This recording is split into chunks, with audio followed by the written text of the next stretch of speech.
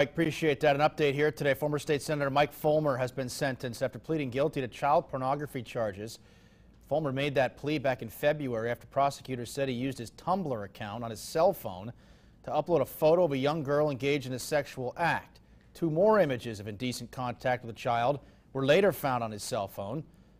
Folmer will spend 1 to 2 years in prison, serve 8 years of probation, and also must register as a sex offender for 15 years.